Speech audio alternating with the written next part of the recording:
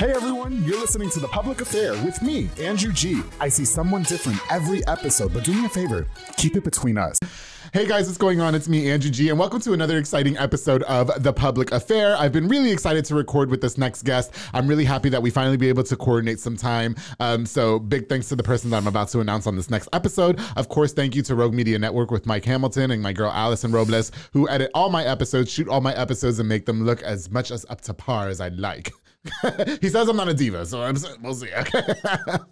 Before we get started with this really great episode of the show, I definitely want to give a shout out to a few of our sponsors of this episode. I definitely want to give a shout out to my boy Joe Olvera, Four Brothers Constructions. He provides custom home designs and renovations. He also focuses on roofing, remodeling, plumbing, tree removal, electrical work, and so much more. Make sure you call the number on the screen so him and all his snacks can come and make your property look super snackish as well. I can't wait for them. They just posted the shower on their Facebook page, and I can't wait for it to be me and my mans from Mexico that needs papers in that shower. So Joe Olvera, thank you so much for sponsoring this episode of The Public Affair. Of course, to my boy David Santabanez, the #1 sales agent at Alinea Real Estate. He'll help you buy a home or sell your home. Make sure you follow him on Facebook at David with Alinea, or call the number on the screen, darling, for all your real estate needs. David stays selling properties. He's had a really, really great 2021. He posted his end of the year stats, and they were phenomenal. And I know personally, working firsthand with him, that he really, truly is the GOAT. David, thank you so much for sponsoring this episode of the show. Of course, to my boy Frank Biza with B&J Refinishing. He focuses on resurfacing bathtubs, counters, sinks, tiles, and more to original showroom quality. Offers 5-year warranty on most work and has the best prices in town. And we all know that Frank doesn't stop there, because he also offers inflatables like a mechanical bull, margarita machine, tables, chairs, a foam machine, basically like anything. If you ask Frank, does he do it? He says yes. To my boy Frank Biza, thank you so much for sponsoring this episode of The Public Affair with B&J Refinishing. Of course, to my girl Anika Armstrong with Pee-wee's Crab Cakes on the go in Hewitt, Texas. Me and David just had that for lunch the other day, and I rolled around in that crab cake, that colossal crab cake. It was delicious. She's serving the most authentic Cajun cuisine with a wide selection of signature crab cakes, pasta, seafoods, and more. Their top recommended is the Southern Fried Catfish Special, served with seafood, pasta, and potato salad, and 6 fried shrimp topped with who that sauce. I'm not telling you who that is, because you got to go to 108 Jim Drive in Hewitt, or order online at peeweescrabcakesonthego.com. To my girl Anika, thank you so much for sponsoring this episode of The Public Affair. And of course, to my boy Marcos Cordero with Midway Nutrition, located on Hewitt Drive. He focuses on selling meal replacement shakes with tons of different flavors. I think in over 80 episodes of The Public Affair, I've said that my favorite is the Honey Nut Cheerio, because it truly is. So make sure you guys hit him up for a little bit more of a healthier meal replacement. To Marcos Cordero with Midway Nutrition, thank you so much for sponsoring this episode of The Public Affair. All right, guys. So like I said, I've been really, really excited to have this next guest on the show. Of course, I'm not really accustomed to recording this late. I really only stay up this late when a man is about to come over and, you know, fondle me. In this case, I just was like, okay, we'll record an episode of the show. So, without further ado, I would love to welcome boxing champion. Is it heavyweight champion? Welterweight champion, okay, Jaime Lerma, to The Public Affair. How you doing? I'm good, thank you. Just don't punch me in the face after that comment, all right? I don't fight for free. Oh, okay, good. I tried to sleep with men for money, but that's illegal apparently. So. Probably in Texas. It is. No, you know, it was so cute because I invited Jaime on the show. So the way we met was because one of my very good friends, who's actually on the show as well, Jay, texted me and said, come to the Waco Boxing Club right now. Little did anybody know that I was in my bed with nothing on a Sunday, because that's what I do, Jaime, on Sundays, okay? With nothing on, just Nintendo. Relax on Sundays. I did, so I rolled out of bed, and I was like, this better be good. And so that's where I got to meet you, and I was really happy because we got to, you know, talk about you coming on the show, and it was been a couple months at least, right? So yes, I believe it was in November. Yeah, okay. So I really want to say that I really enjoyed that moment, and I was really happy when you agreed to come on and do the show. It was good to meet you as well. Yeah, of course. You know, I think that you're pretty reputable in town. I think that you've made a name for yourself. I think a lot of people know who you are. I've had some boxers on the show. I've had people refer me to you. So I was like, okay, when he wants to do it, we'll do it. Okay. And it was just cute because you were also like, you know, I'm just real straight shooter. I say what's on my mind. I was like, you've obviously never watched the show. I'm being sued. I think I'm getting my ass whooped by like 7 people. Some bitch was in my DMs the other day. It's this whole thing. Okay. So there's no rules. I'll say that. All right. Good. Jaime, and then we're being spectated. Give a shout out to everybody outside. Hey. You brought my wife and cousin. Okay, who are just as feisty as you are. Okay. Yes, they are. Everybody has their beard. And they fight for free. So. Oh, do they fight for free? Yeah, okay. So leave them alone. Tell them I need security. Yeah. These bitches are trying to fight me. I told them to stop. That's their man, not mine. Okay. Okay. Hey. Okay. Well, before we get started, I want you to go ahead and just introduce yourself to us, please. Tell us a little bit about who you are and such. All right. I'm, of course, you said my name, Jaime Lerma. My professional name in the ring was Jaime El Torito Lerma. Ooh. And I'm a boxer from here in Waco. Okay. I'm born and raised here in Waco. I started boxing at the Waco Boxing Club when I was 6 years old. Oh, okay. You know, now you have to be at least 8 years to box. 8 years right? old. Okay. Yeah. Back then, it was, you know, back in the old days. I won't say what year that was. No, say please. No, it was. You don't look like you're over 21. Look, your wife over there looking like she's 18, barely legal. Well, you know, I'm robbing the cradle. Oh, no, she's actually 6 months older than I am. Well. She hates it when I say that. Yeah, I can tell she's gonna come here and whoop your ass. Yeah, I started in 1978 when I was 6 years old. Okay, got you. And the Waco Boxing Club opened in 72. Okay. And so I've been with them almost the whole entire time. I've been since 78. And you know, my dad got me started in it when I was 6 years old. My dad passed when I was 8. Oh, wow. And I didn't want to box, didn't like it. I wasn't a fighter. My little brother was beating me up back then. And but after my dad passed, doing the boxing, staying with it, getting in it was something like I was doing for my dad. Okay, got you. And also it was an escape from the depression of home life at the time. Right. I was gonna say that a lot of that stemmed from your dad passing. Yeah. So you know, my mother was 28 years old with 5 kids at home. Ooh, girl. And had never had to take care of the family on her own. Well, so I'm sure she didn't plan on being a single mother either. No, I'm sure that was tough. So it was rough. So you know, boxing was my escape as well. So anyway, and so I started to love it. I got back into it after about a year off after my dad passed. Okay. I guess I was about 9 years old. Right. And 5 years later, I was top 3 of the nation. Wow. I was 14 years old. Okay. I got ranked top 3 of the nation. I was a bronze medalist in Junior Olympics, and I do think I should have got the gold. I got robbed on that. Are we still holding some resentment after all these years? Yes, yes, we are. But the good thing I can say is the guy I lost to was Obakar, who became a 2-time world champion later. So oh, nice. Okay. I can at least say that. Yeah. I had an Olympian on the show as well. Cool. Mr. Will London, yes. Oh, who awesome. I have to give him another episode. Long story. Yeah. But yes, Oh, well, okay. I didn't do his episode justice. He deserves so much more. Yeah, Me cool. and my producer talked about it. Anyway. Awesome. Yeah, it's so great to have all these young people from Well, 3 years later, I became a member of the USA boxing team. Oh, okay. When I was 17, Right. that's the youngest you can be to be on the USA team. And Before you can travel internationally, you have to be at least 17. right, and they snatched you up?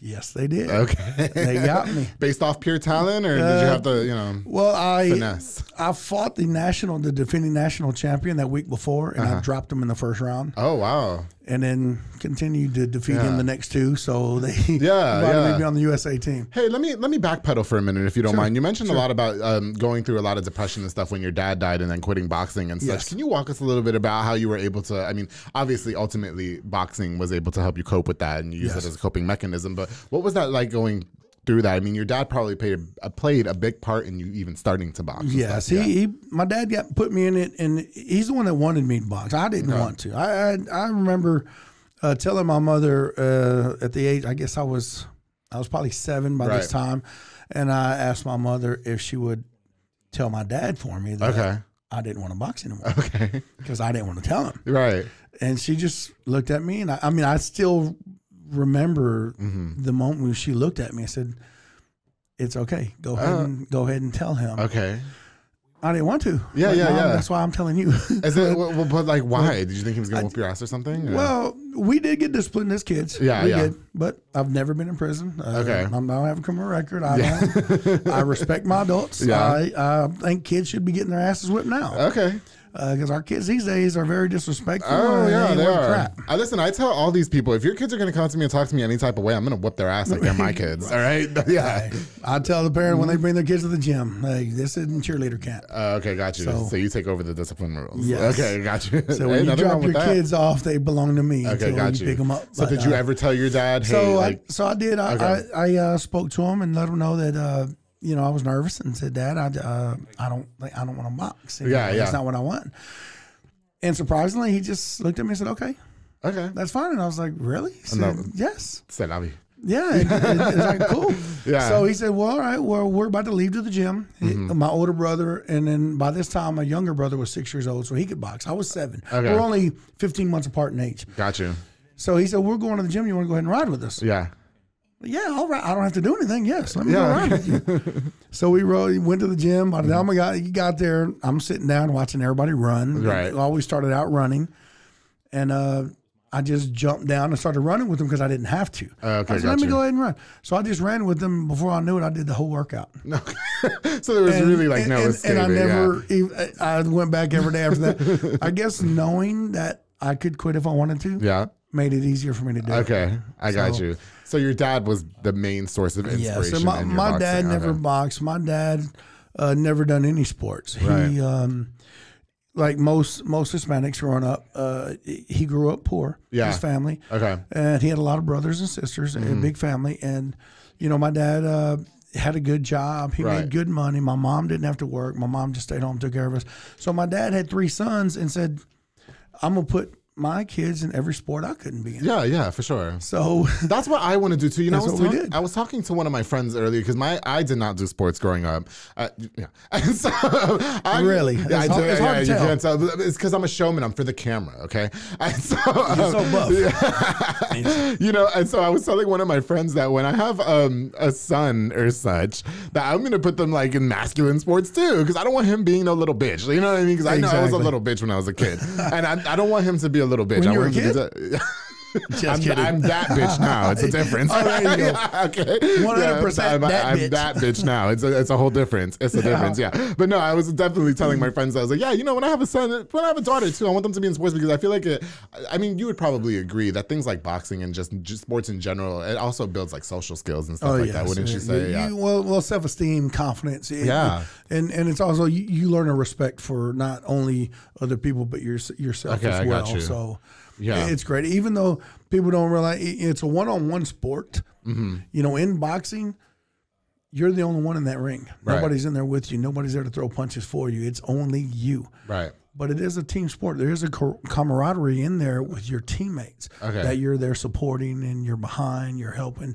You push them along in the gym as well. The more experienced boxers in the gym will help the younger ones along. So it's great. So what did you do different, Jaime? That, I mean, you were competing in all these tournaments at a very young age. At 17, you said was the beginning age and stuff like that for the USA team. For the USA team, okay. What was that like? Where does the USA team? Well, where are they based out of?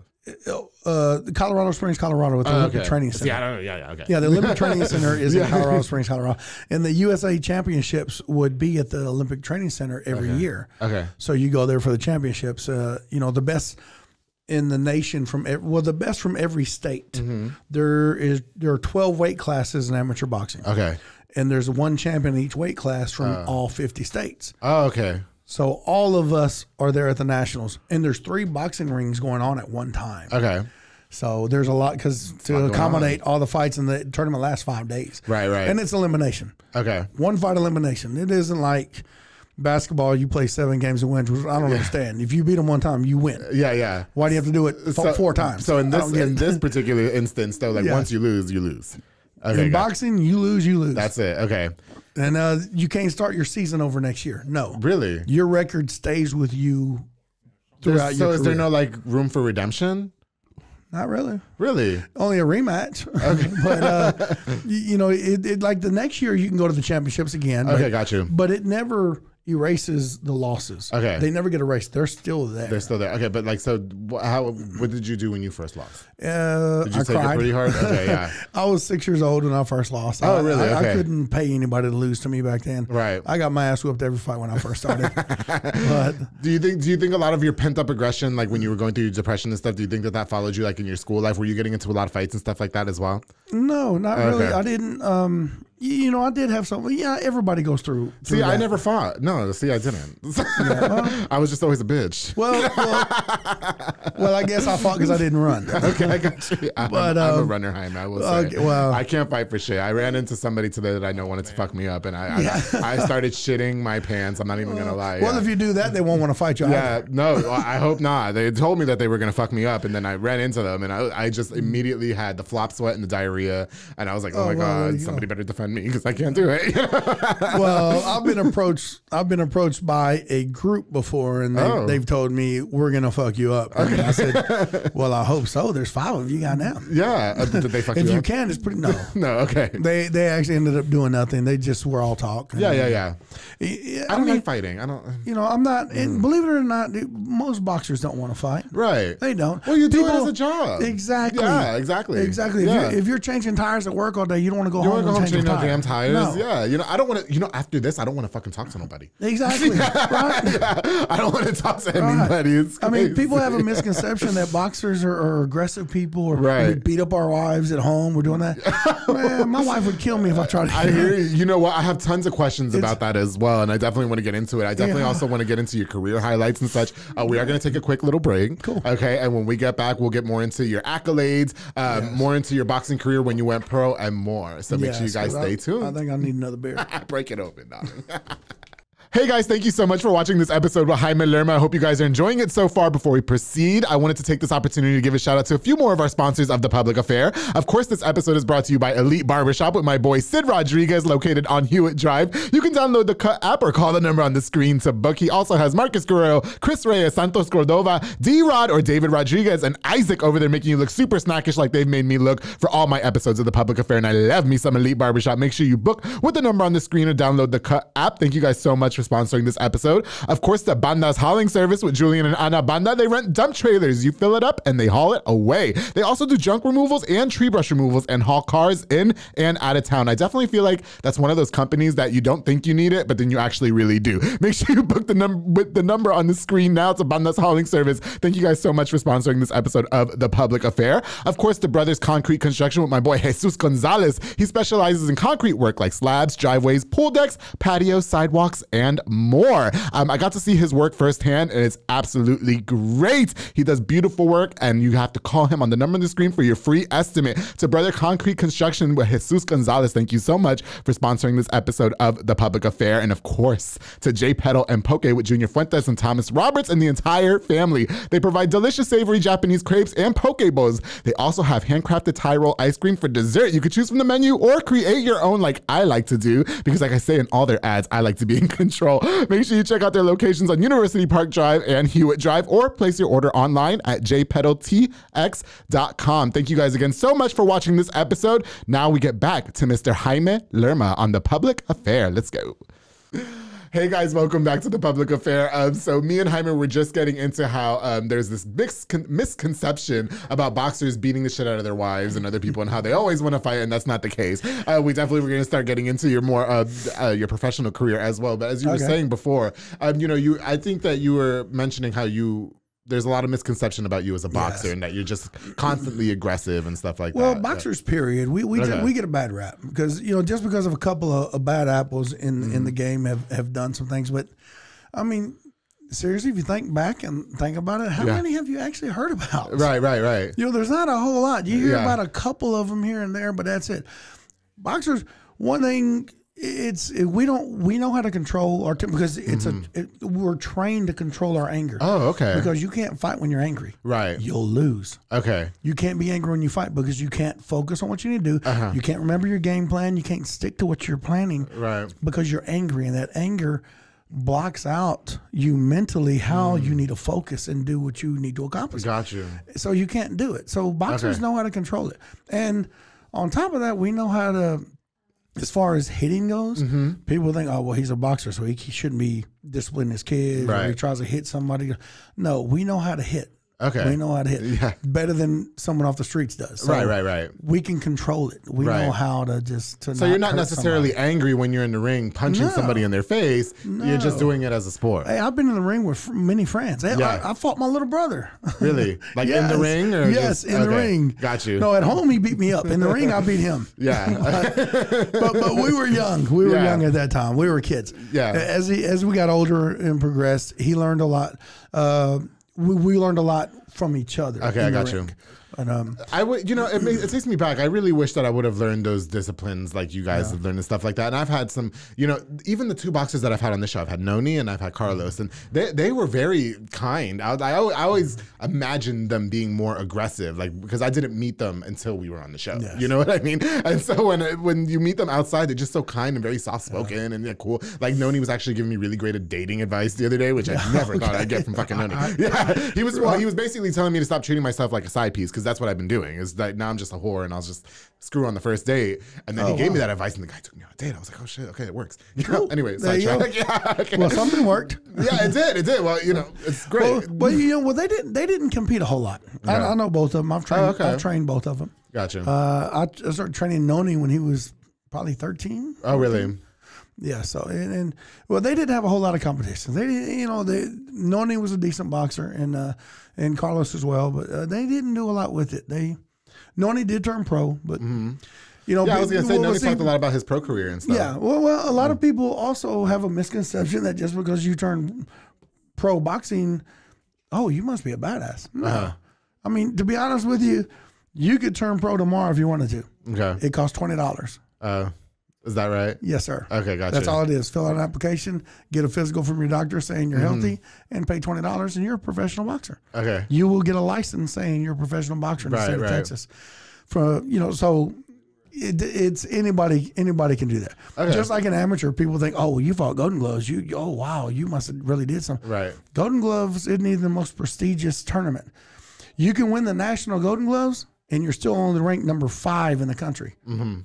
Even though you won a national Golden Gloves tournament, you still want to get ranked number 5. Right. You have to win a USA championship to get ranked number 1. Okay, got you. So, like the national Golden Gloves champion was ranked further back than I was. Is Golden Gloves more like a local thing, or is that like a national thing? Golden Gloves is all over. It's all over. Okay, gotcha. The Golden Gloves used to be bigger back, you know, back in the 50s, 60s, 70s. It's not as big as it is. Okay, gotcha. As it was then. Yeah. And nothing, I'm not knocking Noni or Carlos at all. I respect them. I respect anybody who puts on a pair of gloves and climbs in that ring. Yeah, because I sure as hell couldn't do it.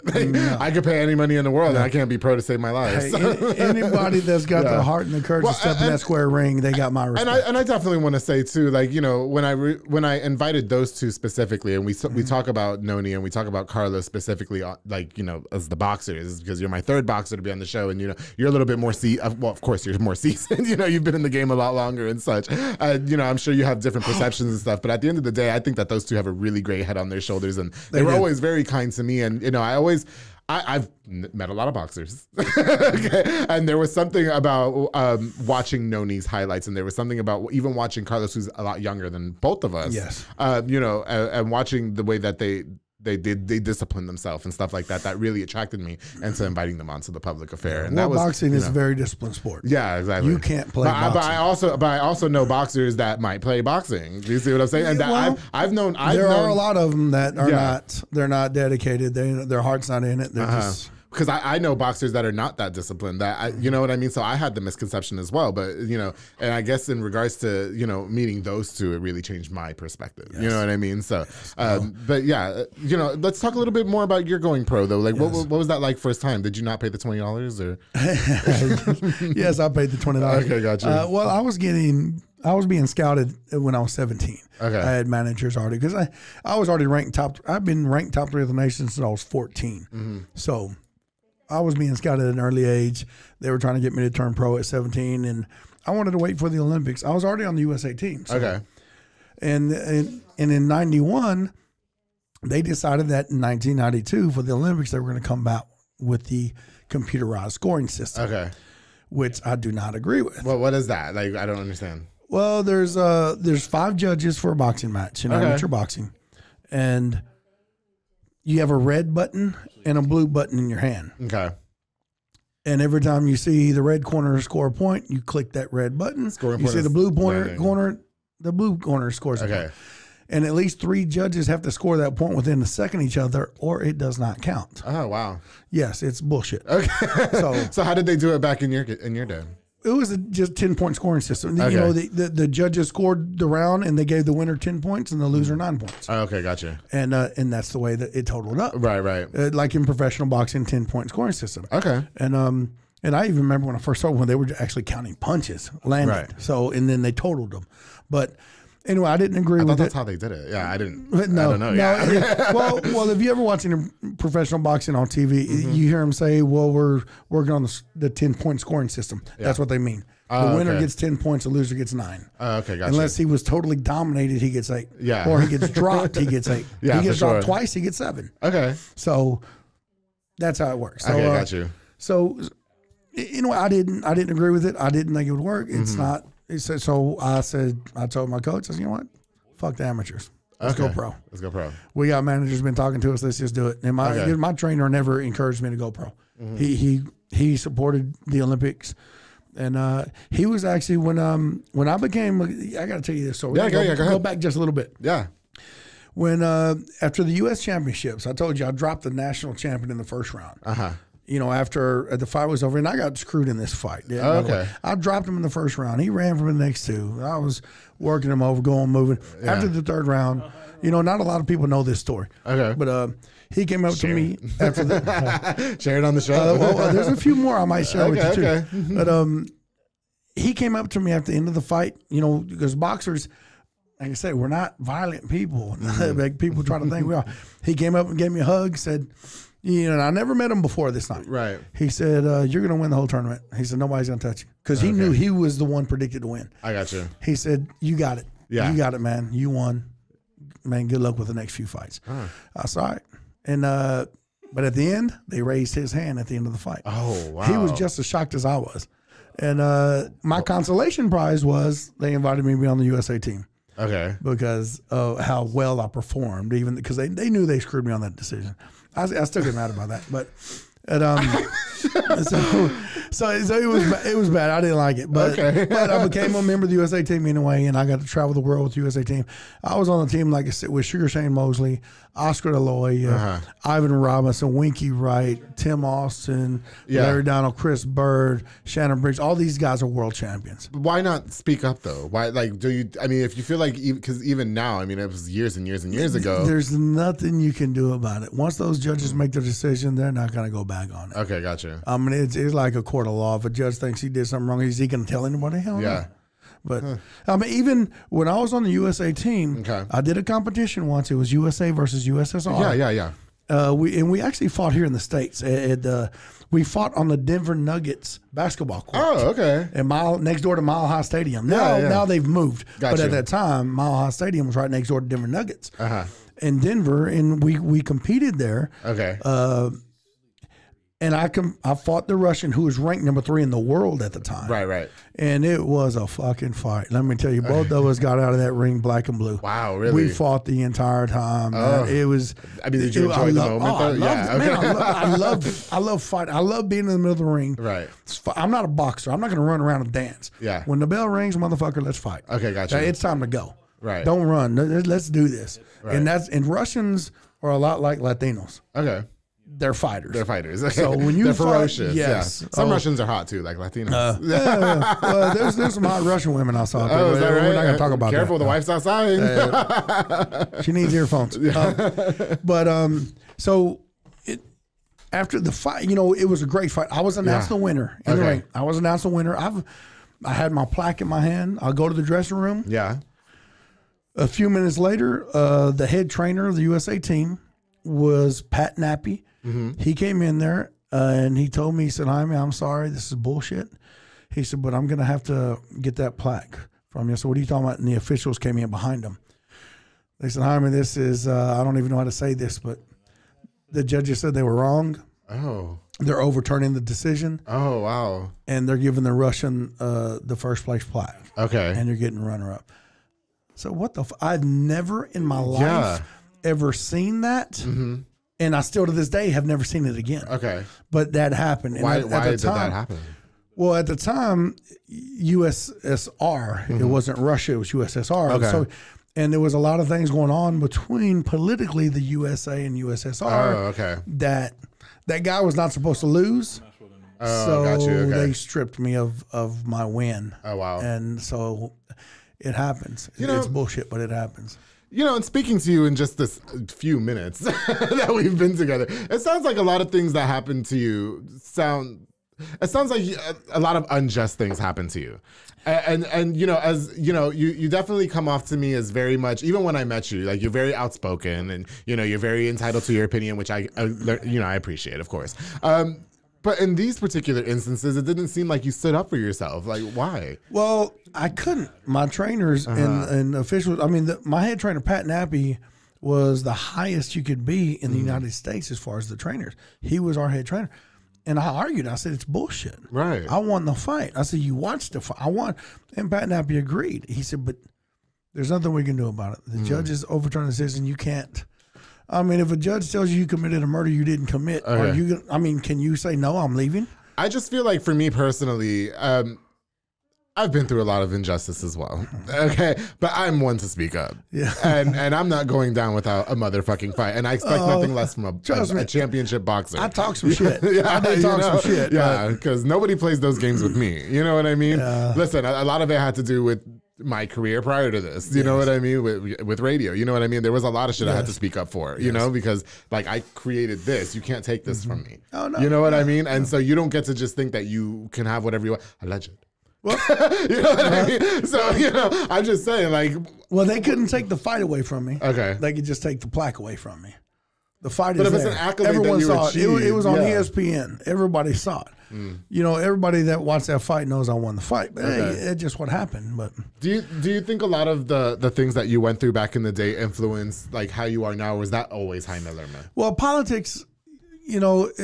Not even politics. All these awards that were stripped from you that you deserve. It's all politics. Oh, okay. You know, with like that. Yes, boxing politics. Gotcha. I don't mean politically with our presidents or anything. Yeah. I mean the politics of boxing. Okay. You know, the controversial decisions, a lot of that it's just politics and boxing. It happens. If you watch boxing now, because right now boxing's not as good as it used to be. Okay. And, you know, I'm be the first to admit it. I love boxing. I believe boxing is the best sport in the world. Okay. But I'll be the first to admit it's not what it used to be. I'm sorry, that was cute. I heard the beer pop from it. Is that what that was? That was her beer. Yeah, it wasn't my beer. That was someone else's. That was cute. Go ahead. Mine's already open. But, You're good. But it happens. And, and a lot of that did make me who I am in the ring and out of it. Okay. Because in that ring, I tell my kids in the gym now that you get in that ring, you're going to come out a completely different person the first time you get in there. Okay. You're going to be a different person. Boxing just does that to you. Right. It does. And go back a little bit again. When after the U.S. Championships, when I was robbed of that first place title, the gold medal, I got the bronze. But I got home that next week. I'm in the gym. My trainer was Gilbert Cuate Sanchez, Senior. It's Cuate. He went by Cuate. And he calls me to the front. He says, Jaime, you got a phone call. It's Jim Fox at the time was the president of Amateur Boxing Federation in Colorado Springs, Colorado. Okay, got you. He said, Jim Fox is on the phone, wants to talk to you. I was like, oh, what'd I do? I thought well, I was thinking, okay, what did I do last week when I was there at the Olympic Training Center? I was like, oh, what'd I do? So I get on the phone and he says, Jaime Lerma? I said, yes, sir. He said, I just wanted to call to see if you'd be interested in being a member of the USA boxing team. Well, yes, of course, yeah, man, yes. My first question is always, how much does it pay? Well, in amateur boxing, you can't. I was gonna say, like, even I wish we could have. Yeah, how much? How much does it pay? What's it pay? At that time, it was nothing. But later, a year later, they were paying me to be on the USA. Oh, okay, got you. Which it does work in a different way, right? But you can get paid. Was that like a long-term career for you? Like, did you live? Did your family live off of you boxing for a whole minute? No, my family did not live off of my boxing. Especially as an amateur, like I said, I didn't get paid. You're getting that much, yeah. Okay. I didn't get paid as an amateur, and you know, they did later pay me as a USA team member. They will pay you because you're at training camp so much you really don't have time you can't work. Okay. Because your job is boxing. Gotcha. So they were paying me how much my utilities were, how much my rent, how much groceries I bought, food I bought every month. They would take all that into consideration, and they would send you a check every month to help you live. Oh, okay. That way you could continue to fight for the USA team. Yeah, I got you. You had to be one of the top fighters to get that. Maybe I'd be lying though. It is. Okay. Well, I think we all kind of bumped that up a little bit. Yeah, I'm sure as hell would. Yeah, you know. Yeah, and it was great. Do you get paid for losing? As a pro, yes. Yeah. Okay. As a professional, yes. Yeah, I got you. But anyway, get back a little bit back Sorry, when I said Jim Fox called and asked me if I would be a member of the USA team. Of course, I said yes. And I said great. I hung up the phone, and my trainer Kwate looked at me and he said, "What do you want?" I said he wanted to know if I wanted to be on the USA team. Yeah. He's like, "Are you serious?" I said, "Fuck yeah, this is badass." And I was so excited. I didn't even want to train. I was like, "Man, I got to go back there. I got to go," because I was in the middle of training. Yeah. I was like, "I got to finish my workout." But I was so excited about it. And, we talked for a minute, and then I went back there to work out. And a few minutes later, he says, "Jaime, come back up front." Right. He said, "Jim Fox on the phone again." Oh, shit. Okay, got you. I said, "Hey, did you forget something?" He said, "No, Jaime, I was actually looking for your trainer, Gilbert Sanchez, Sr." I said, "Oh," I said, "Kwate, the phone's for you." Yeah. And he got on the phone. He said, yes, sir. He said, "Okay. Yeah, sure. All right, fine. All right, hey, bye." He hung up, and I said, "What happened?" He said, "They asked me if I wanted to be a coach for the USA boxing team." So my trainer and I literally made the USA team together. Okay. So it was pretty badass. So, yeah. Yeah, Jim Fox was like, "All right, well, I already mailed you a plane ticket. So Yeah, there you go. You'll be here this weekend." When do I for leave? training camp. This weekend. Oh, Yeah, that weekend. He said, "You'll be here this weekend for training Yeah. camp." Did you have a family already by that time and everything? Or? I did have a son. No, I didn't. Yes, I did. My son had just been born. Okay. Jaime Jr. was born February 26th. What year? 1991. Oh, me too. 1990. I'm sorry. Okay. 1990. I'm 91. All right. He was What's up, Jaime 1990. Jr.? Yes. Jaime Jr., he's a year older than me. He graduated from Baylor like 10 years ago. Oh, is that 9 right? years ago. Educated. Yes, he is. Yes. He's smart. But see, I was smart before I got punched in the head a lot. Yeah, I got you. Okay. People, they say, if somebody says I'm not attractive, I said, "Well, I got punched in the face for a living. What's your excuse?" I feel you. Yeah. I got you. Okay. So it was cool. My trainer and I made the U.S. team together. So we got to travel the world together. My trainer was a coach for the USA team. So he coached Mosley and De La Hoya and Wright, Shannon Briggs, all these guys. Right. He got to actually train them. Yeah. So it was pretty awesome, not just for me, but for Waco Boxing Club. Yeah, and the trainer. We talked a lot about losing and stuff like that, and you mentioned that you've lost some fights as well. And I had known a boxer who lost one fight and it seemed like he completely gave it up and was like, "Fuck this, I'm not doing this anymore." And then I've had people like Carlos come on the show and talk to me about his losing and stuff like that.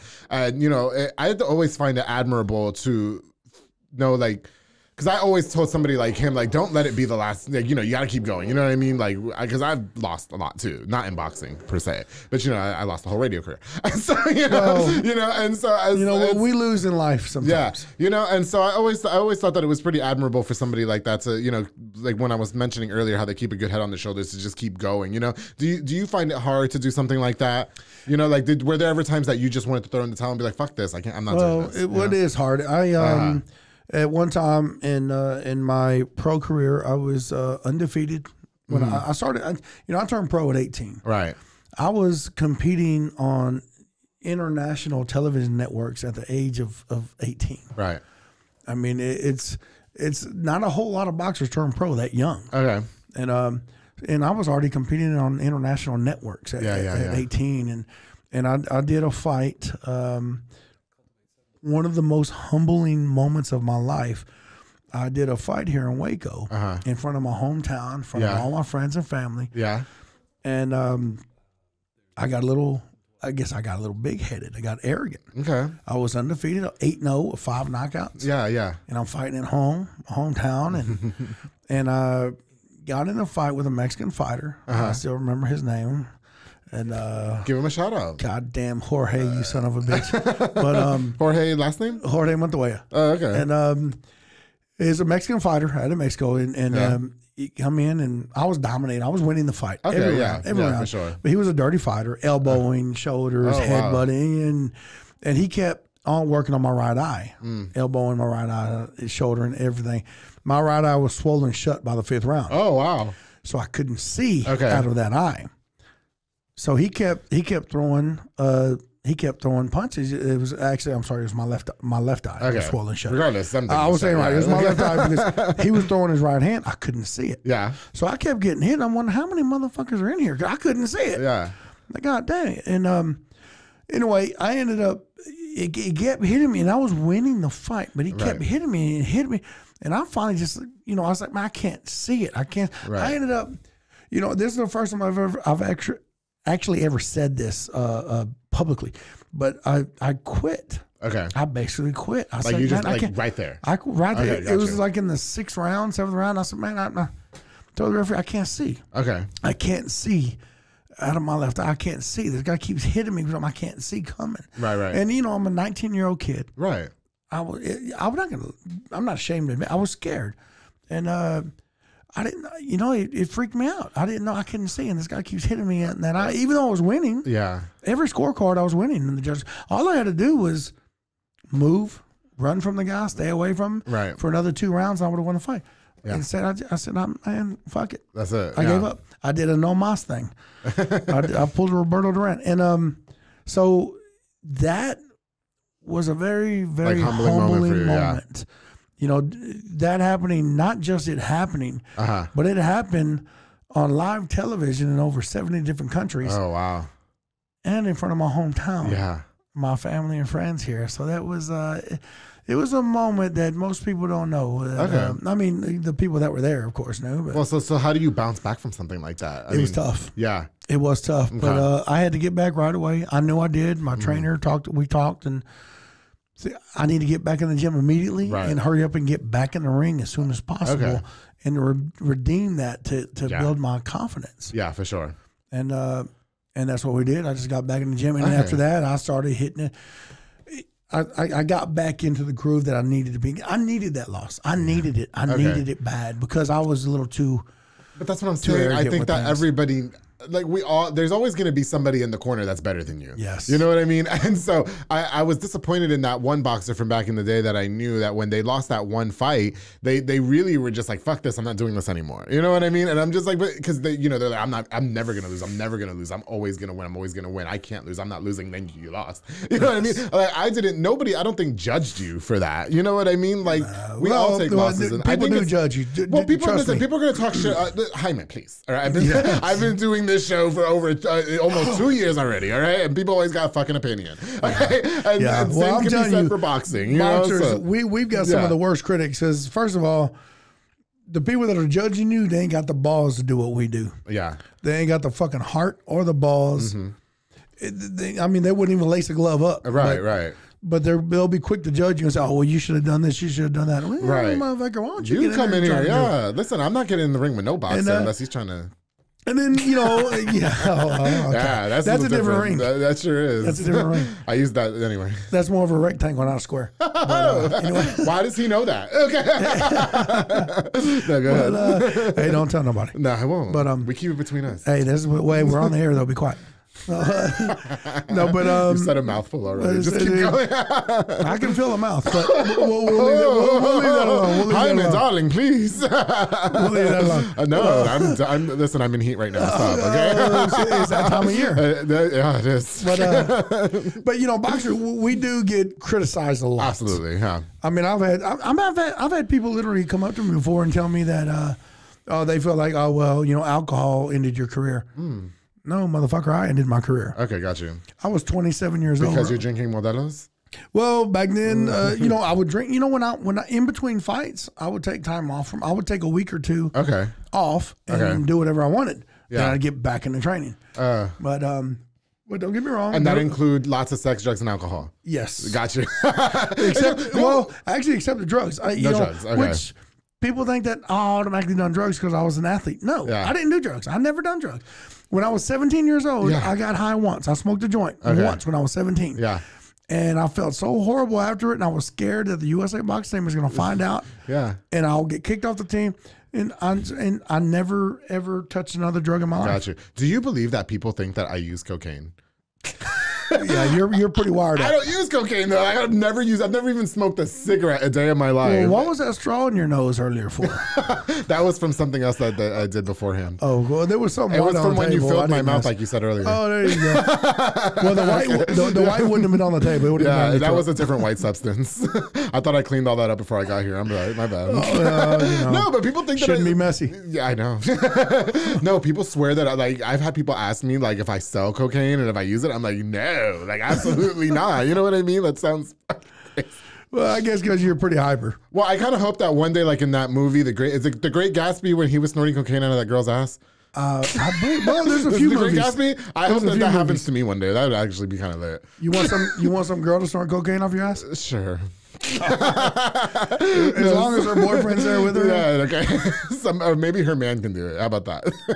There you go. Yeah. You know what? This is a fun fact. So I thought you started the Waco Boxing Club, but it's been around for a long time. Yes, how did you get involved with even running that club?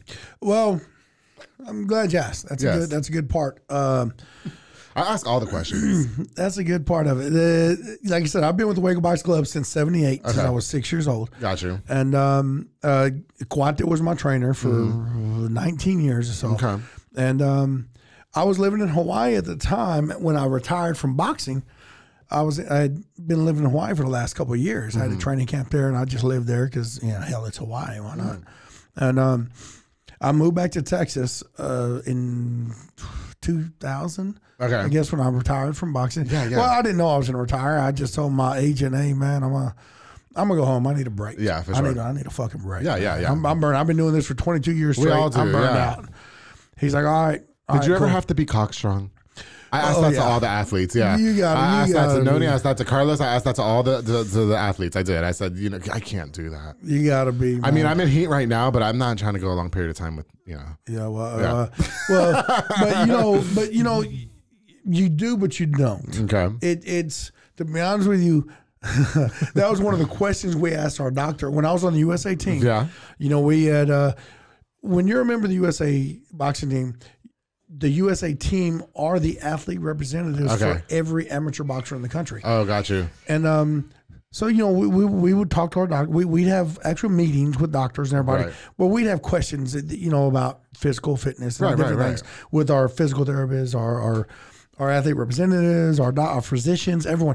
Anyway, and one of the boxers asked the doctor, "Hey, is it true we can't fuck before a fight?" And that's the way he said it. Yeah.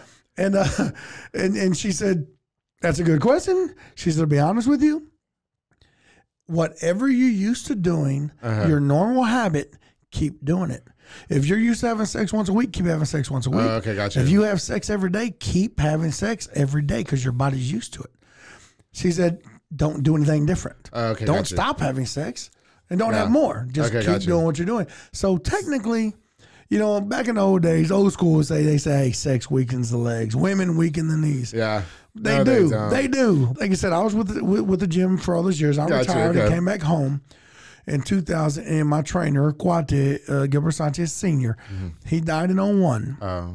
And I'm sorry to hear that. And it's sure almost y'all were close, too. He was like a father to me. Oh, wow. My father passed when I was 8. And you were, And I was still with the Waco Box Club from 6 till, late 20 some odd years old. Still there now? And I'm still there now. And anyway, when he passed, and it's crazy because he started, his very first facility was at the old Waco High School gymnasium back in 72. Right. And we had hopped around different facilities since then. But at that time in 2001, we where the Cesar Chavez School is. Yeah. Our gym used to be there. It was the old lighthouse for the blind building. Oh, okay. So we were there. They moved us from there to the old Waco High School stadium gym again. Right. In 2001. And the day Quate went to see the building to go in there and let them know that yes, we accept this building. Right.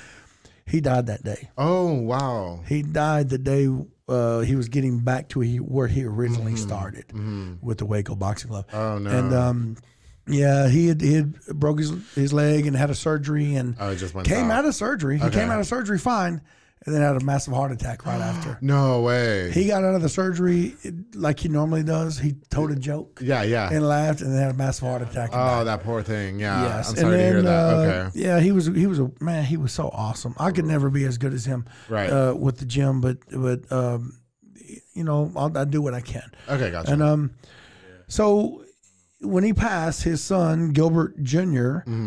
Took over the gym. Him and his brother-in-law Derek Howard took over the gym for a couple of years and ran it. And then I got a call from Gilbert calls me one day and said, "Look, Man, you know I haven't wanted anything to do with boxing for years. I've been out of boxing since the 80s. I don't want nothing to do with it. You know, I haven't for all these years, man. Yeah, for sure. He said, I can't do this. The gym's going to close down or you're going to take it over. One of the two. Right. I said, man, I didn't want anything to do with boxing at the time. Right. I was still burned out. I still needed some time. Okay. I couldn't see the Waco Box Club doors close. Yeah. So I told him, I said, man, I'm all right. I'm gonna do it. So late 04, I took over the gym, and I've had it ever since. I've had a couple of people come in and help me in between. Right. In 08, I believe, brought in Johnny Garcia, who was one of our original trainers in the late 70s. And then he brought in Tony Montoya, who boxed with us. I think I had his sons on this show. Oh, yeah? Okay. Yeah, cool. the Montoyas. Yeah, the Hunters, right? Yes. That's their dad. Yeah, I met him. Yeah, and Tony, Tony didn't really box. Tony, he may have had maybe 4 or 5 fights. Right. I mean, because he stopped boxing probably when he was 8, 9 years old. He didn't really box. He wasn't a boxer really. He was just his older brothers boxed. They were okay, got you. But so anyway, John brought him in to help, and so I had them kind of helping, and then I had them running it for me for a few years, for probably 5 years or so, and then I came back in, and it's one of the things. It was like, you want it done right, you got to do it yourself. So I came back. I was like, I went ahead and dedicated myself to it.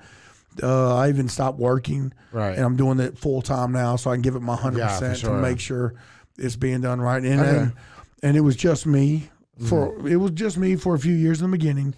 Then I had help, and then it was just me again. Several years ago, but now is great. The Waco Box Club, we're a family. Yeah, we're a family. We're not a big corporate, like Gold's Gym. All that. We are locally owned. We're close to our members. Right. We celebrate birthdays. We bring cake and candy and drinks for the kid. Everybody. Okay, got you. Yeah. And the coaches and my coaching staff, we are all ex-boxers from the Waco Boxing Club. Okay. I have Coach Watts Long. I love you, bro. Coach Watts Long. He was a boxer with us in the late 70s and early 80s. Mm-hmm. And he's one of our coaches now. Oh, cool. And he coaches his grandson, who's there with us. He's the main one who's been coaching his grandson. Yeah, nice. I've helped with him as well. So has the other coaches, but Coach Watts has mainly worked with him. Okay. And I, like I said, I've worked with him as well. But and he's ranked right now like top 8 in the country. Oh, wow. Okay. And he's 13. He just had a birthday. He just turned 13 years old. That's pretty cool. Yeah.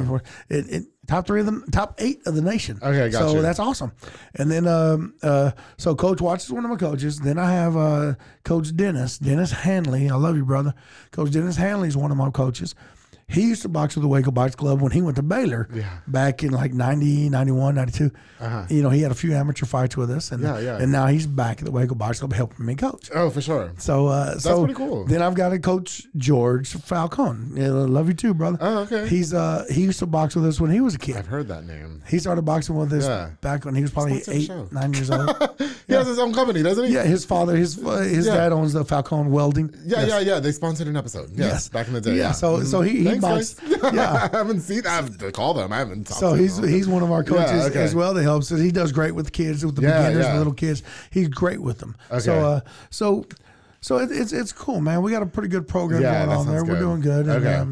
And, okay. You talk about Gilbert Sanchez. He just opened up a gym too. I think a couple of months ago it was. Okay. And that's.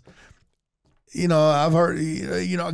I bring this part up because I want to clarify something about I saw on his Facebook page about his gym, WBA, Waco Boxing Academy is what they're calling it. Mm-hmm. Saying he's always wanted his own gym. This is what he wanted his whole life. He's always wanted that. But I remember the phone call when he called me to say he didn't want nothing to do with boxing. He hasn't for many years. So, but it is what it is with him, man. That's what he wants to do. He's doing it now. I don't. Yeah. He's opened up a gym now. But I want to make sure everybody knows there is no affiliation with WBC and his gym WBA, because he gave a speech about how they were extending a helping hand to the Waco Boxing Club and that they were an extension of us. That is false. That is false. Okay. He is not an extension. Their gym is not an extension of ours. We are not affiliated in any way whatsoever. The Sanchez family has had nothing to do with the Waco Boxing Club for at least 18 years now. Oh. I've been the one controlling it Okay. for most of this time. I'm the sole proprietor. I've got a couple of sponsors. I'm going to send a shout out to my boy, Tony Lenars, the owner of Syntex Roofing System. He's been a sponsor for a few years now. Okay. He does sponsor a little bit every month Yeah. to help us keep the doors open. Okay. Appreciate that. And Dunham & Dunham has helped us out a lot. Cheryl Villarreal, Marilou, they've been awesome. They've helped us out with sponsoring tournaments. Yeah. So they've been great, man. Okay, got you. A few more of the lawyers over there. And then El Conquistador, I got to tell them thank you. They've sent us a check earlier, last year. Okay. They done a sponsored tournament and helped us out with some things. Definitely, most definitely. So it has been awesome, man. Okay, We've had some sponsors, and then the Falcone Welding is helping sponsor our insurance for this year. Oh, good deal. Okay, got you. So we have a few sponsors that help us out, help us make it along as well. Right. You know, there's a lot of boxing clubs that have opened in town and stuff like that. And, you know, I could definitely hear in your voice that, you sound a little angry about it. Okay?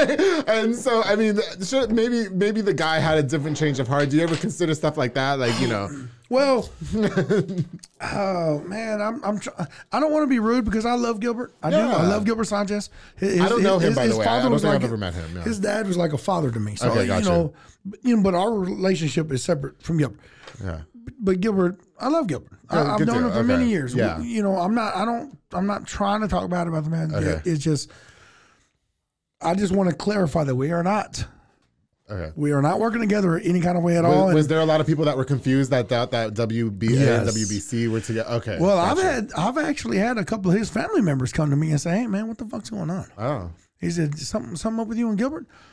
I said, "Nope, that's just Gilbert." But don't you feel like people really just want to act like they have to pitch you guys against each other because you own two different boxing clubs? I don't know. Like when his family was asking me, they truly want to know, hey man, what's going on? What happened? You know, they're coming to me because a lot of the Sanchez family, they're like family to me. I grew up around all them. Yeah. You know, I consider them to be family as well. Right. But you know, sometimes family don't get along. Yeah. But I do get along with them. To say that, I do get along with them. But hey, man, I don't know, dude. I think it's. To be honest with you, it's bullshit. Gilbert knows I think it's bullshit that he did that. You know, because when he first said he was doing that, he first went to help another gym, a whole other gym. Mm-hmm. And he said, well, I saw kids needed some help, so I just felt like I needed to come help the kids, even though there was no kids in that gym. But I had at least 30 of them in my gym, and he knew I needed help. He knew I had asked for help. He knew I'd been trying to get help, but never wanted to come in and help. But hey, all right, you know, whatever, dude. And then he said, well, okay, well, honestly, I just needed to be my own boss. And this is your gym. You're the boss. Can't nobody take the Waco Box Club from you. It's yours. Okay. And I have to be the boss. Okay. Like, all right, what is, I don't understand what that means. If you want to pay the rent, you're more than welcome to. I don't have to do that. You can pay the rent. You can pay the bills. I don't care. Okay. Gotcha. But you know, it is what it is with it. It does. I guess it does hurt some because you know you seem like you're hurt. That's what I'm trying to get. Anyway, you know, Gilbert, like I said, I love him. You know, they're doing their thing there, and I wish them the best. Yeah. But just clarify it, man. You know, be honest about it. They're not a part of us. Okay, yeah. They're not a part of us. We got our own thing. You know, best of luck with them. I wish them well because it's great to have other boxing gyms in the city that we have more people to compete with. We have more people that we can work with. Yeah, it's great.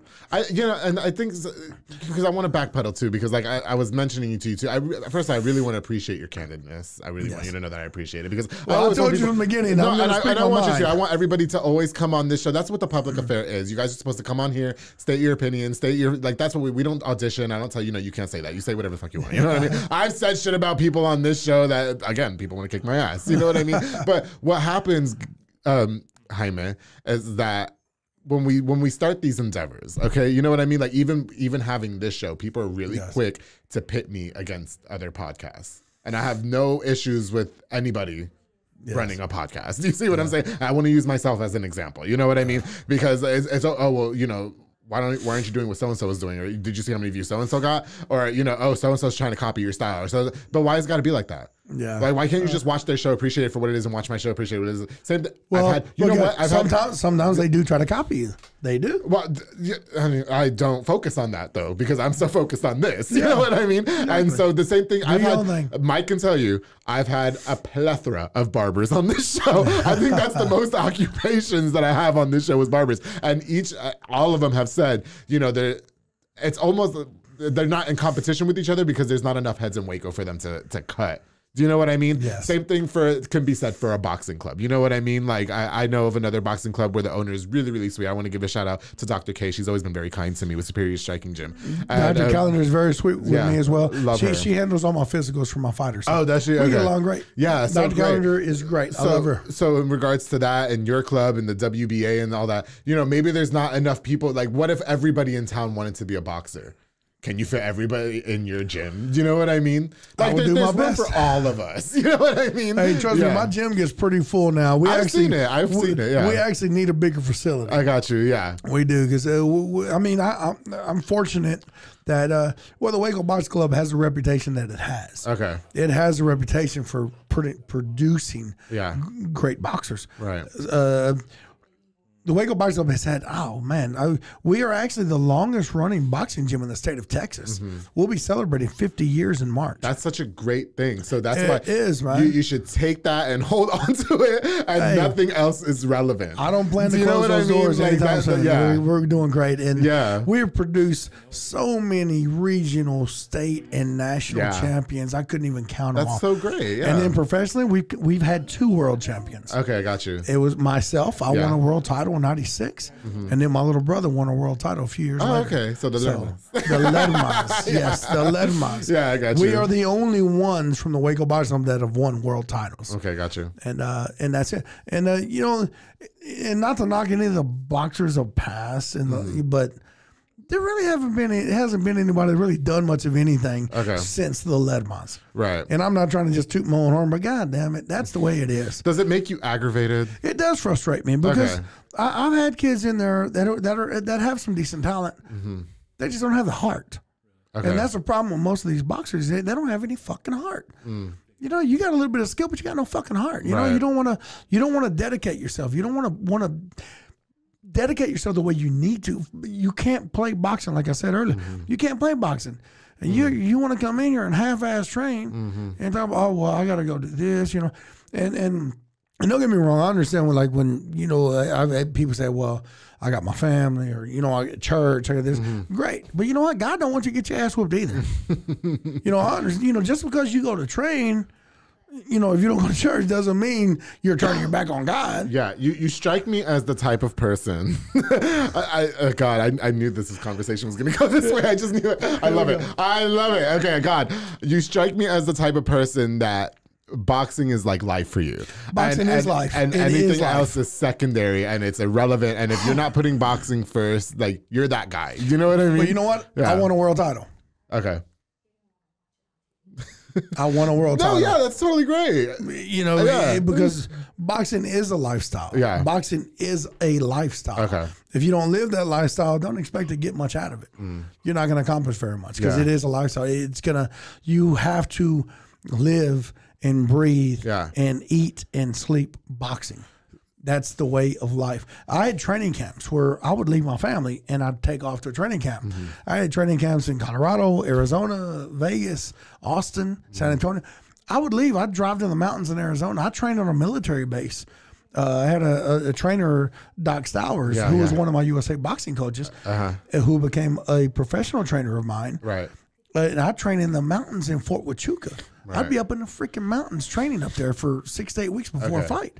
Then I'd fly. We'd fly off to a fight. Yeah. And then I'd go home for a week, and then I'd drive back to Arizona up in the mountains. And then I moved to Vegas. I moved to Hawaii for a training camp. You know, because I needed to get away from Texas at the time. I needed to get away. You gotta get away. Yeah. Yeah. There was a situation I had to get the hell away from. We don't want to talk about that, though? No, we don't. Okay. But I was like, you know what? I told my agent, I said, look, dude, I need to get the fuck away.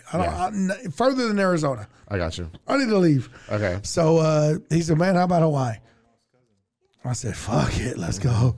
So I went to Hawaii and I stayed there for 2 years. Gotcha. And I had training camp there, and that's when when I retired at the end. It's I accomplished what I wanted. I won a world title. Yeah.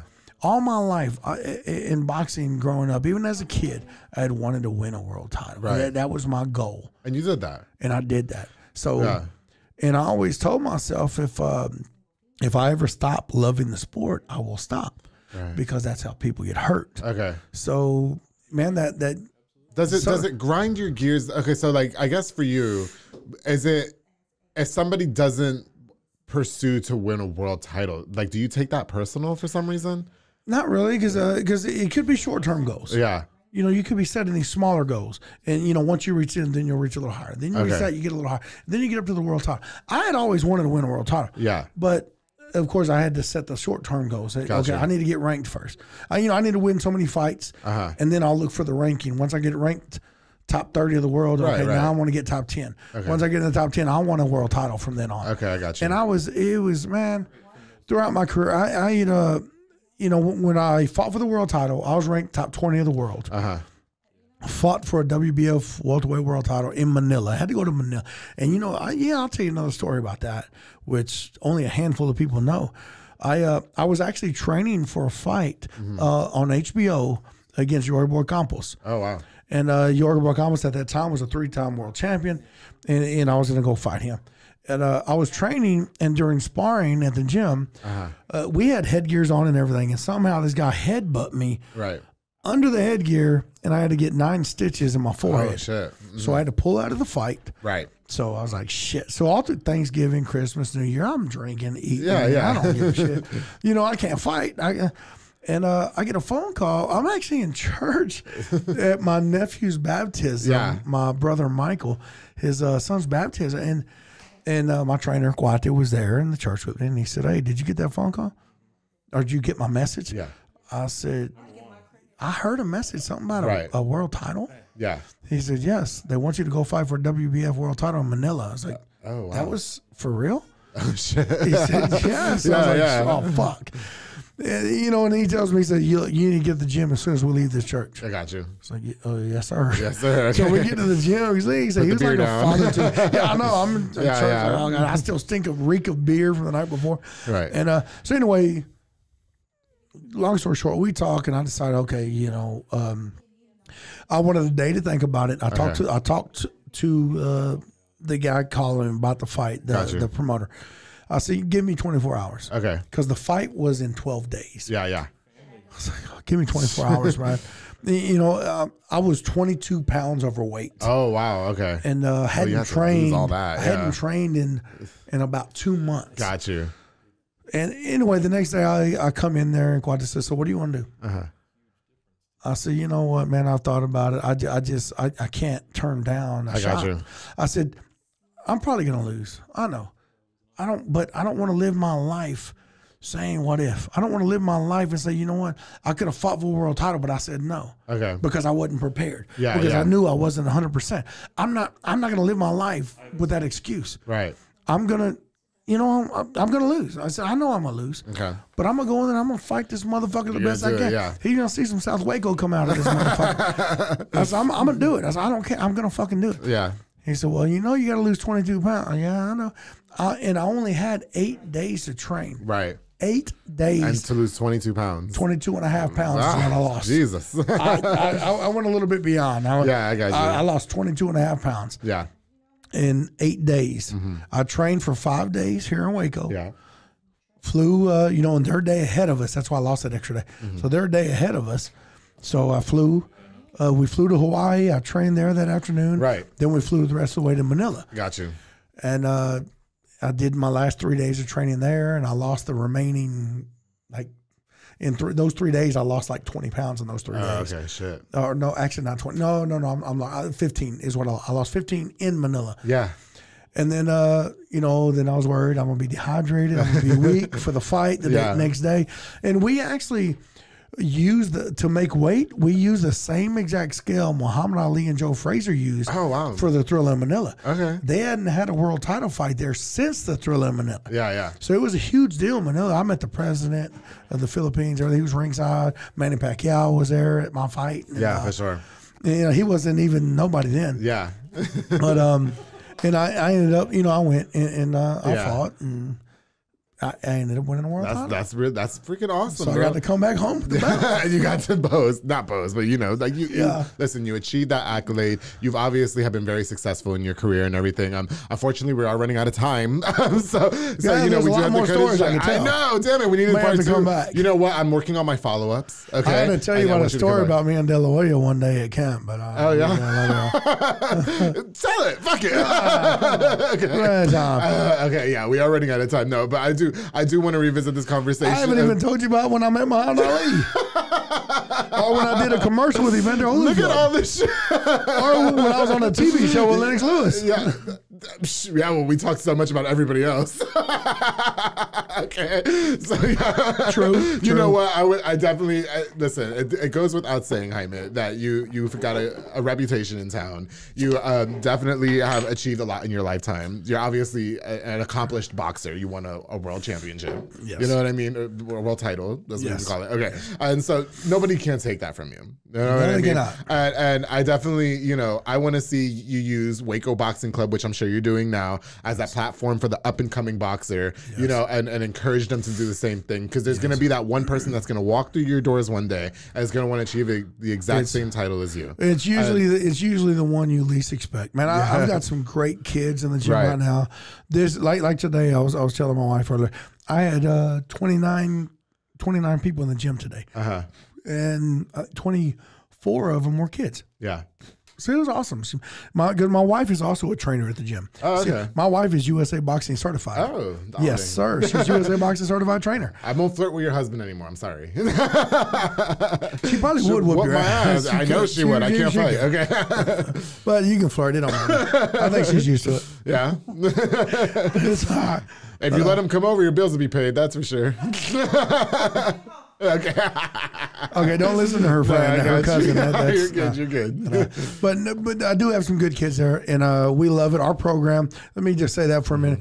We have our program there. We still, people tell me all the time I'm stupid for this, but because it's 2022, but I still offer a free monthly program to kids at my gym. Good deal. Because my trainer offered that when I was a kid. Yeah. So I want to give the same opportunities that were given to me. Yeah. To these kids. They can't say, oh, well, you're from Waco, you can't do anything. Right. I'm from Waco, I'm not going to accomplish anything. Bullshit. Right. Me and my little brother both won world titles. Yeah, there's not a whole lot of brothers in the world that can say that. Mm-hmm. But in Waco, we can. That's good. Yeah. And so I still offer a free program. Okay. We do on Tuesdays and Thursdays. There's a sign-up fee only. You have a $60 sign-up fee. But then the rest of the year is free. Oh, okay. No monthly fees. Oh, dear. No monthly fees. You can come in on Tuesdays and Thursdays and train for free from 5 to 6. Yeah. And but right now we are only doing it on Tuesdays because of COVID. Okay, got you. It's getting worse. So we're trying to keep it, not too many people coming in too much that are get too much exposure. We don't want to do that. But in our regular boxing programs, it's a $105 sign-up fee, and then it's only $45 a month. Okay. And your kids will actually get trained by a former world champion. Nice. How many people can say their kid gets trained for $45 a month by a world champion? World champion, right? Yes, sir. And my other four coaches with my wife are certified USA boxing trainers as well. Oh, nice. And there's not a lot of them here in Waco either. Got you. Some of these other gyms, I'd say they're boxing coaches. Most of them aren't even certified. Okay, got you. And none of them are world champions. So, hey, okay, say what you want. But no, we are gonna do a giveaway for this episode as well, right? That you said that you wanted to do. Let's go ahead and tease that real quick, and I'll be posting the contest here in a few. Yes, I called you yesterday and told you that I had heard you've done giveaways before. Yeah. And so I offered I'm going to give out a free month of a boxing boot camp. Oh. It's we do our boxing boot camp classes Monday through Thursday. We do one at 5 a.m. Yeah. We do a lunchtime at 12:15. Okay. Just you got to let me know you're going to be there for the lunchtime class because I have a couple of teachers that do it, so it's usually only during the summer or holidays. Oh, I got you. But if you let me know a day before, we do the 12:15 class. Then I'll do them at 6:30 in the evening. So we got it for everybody's schedule: 5 a.m., 6:30 in the evening, or lunchtime, and then on Saturdays at 10 a.m. So if I'm going to give that's a $120 value. Yeah. For a month. And we're giving it away for a month, darling, on the public affair. Yes. Yes, we are. We'll give that away. You come in and try it out. We'll make some changes for you. I mean, come on. It's 2022. Make this year about you. Do something with yourself. I agree. 2022 is about you. Yes. Let's do it. This year, I'm not going to be a side piece. I'll tell you what. I'll tell you what, Mr. Side Piece. Yes. I'm gonna give you a month for free as well if you want to come do it. Okay. We'll see what's up. You come do it with your winner. You come do it with them. Okay. Whoever wins that month, you come do it with them. Sounds good to me. I probably these days I probably need to learn how to box. And then we'll have a Modelo. We'll have a Modelo afterwards. Yeah. Okay. Well, you know what? Listen, I am very honored that you came onto the public affair to talk. I know that we didn't get to cover everything, but I would definitely love for you to come back on the show. I wouldn't mind coming back. I do. I want to do it. I want to have you back on the show sometime in the future. Best of luck to everything with the Waco Boxing Club. Thank you. I hope that you're gonna achieve everything that you're set out to do. I have to go. Listen, I got to give a shout out to the boxers that were on this episode as well. Not this episode, prior episodes. Yes. We talked about Noni. Noni's not doing the boxing right now, but he's achieved a lot and everything that he said he wanted to do a year ago. I've trained Noni. I've been in his corner for pro fights and amateur. Yeah. Very, very level-headed guy. Love that guy. I've been in Carlos's corner as well. Yeah. You know what? I'm always going to support that kid because he supports me. And anybody who supports me, I'm supporting them 100%. Yes. Yeah, he wears the public affairs shirt to all his fights. So, yes, you've got my stamp. Hey, I've coached Carlos. Yeah. I've been in his corner. I've worked with him. Yeah, definitely. I love him. And again, thank you. I'm sorry that we didn't get to cover everything, but we are running out of time. And I'm really honored that you got to come onto the show. We are going to be doing that giveaway like he said. If you guys want to go, you can follow Waco Boxing Club on Facebook at Waco Boxing Club. Yes. Correct? Sir. All right. Jaime Lerma's on Facebook too, but he doesn't post a lot unless he's sliding in my DMs. Hey, don't tell everybody. And thank you guys again so much for watching this episode of the show. Jaime, I look forward to having you back in the future. I definitely want to do a part 2. I'd love to be back. It's due. We left out so much. Yes, we did. Can you imagine a 3-hour episode of The Public Affair? Oh, my God. Before we leave, we can definitely fill it. Trust me. I'm sure we can. I've got so many stories. Yes, we can. I'm down to fill it.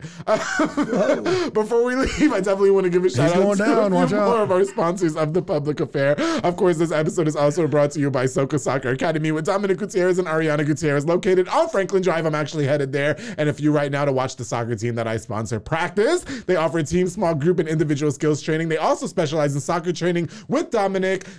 Similar to Jaime, Dominic is training your kids to be the next soccer star.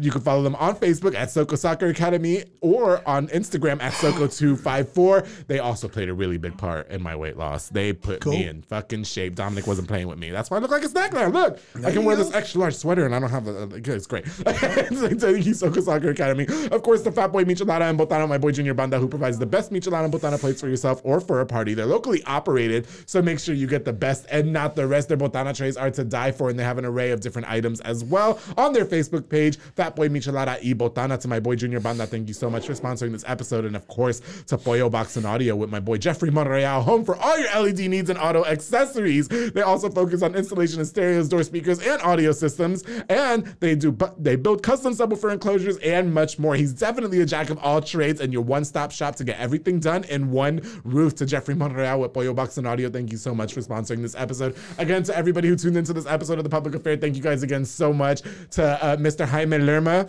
world champion Jaime Lerma, thank you so much for taking the time to come on to The Public Affair at 9 o'clock at night. Yes, like I said, I normally don't stay up this late, but for a nice, handsome man like you, I always stay up at any kind of hours. Well, technically, it was still a date. And it was. You killed those beers. I'm thirsty. Who's driving him? I've been at the gym. I'll take him home. Hey.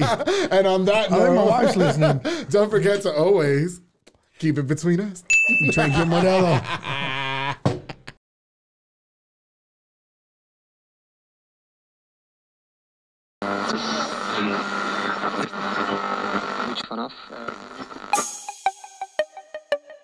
This has been a Rogue Media podcast.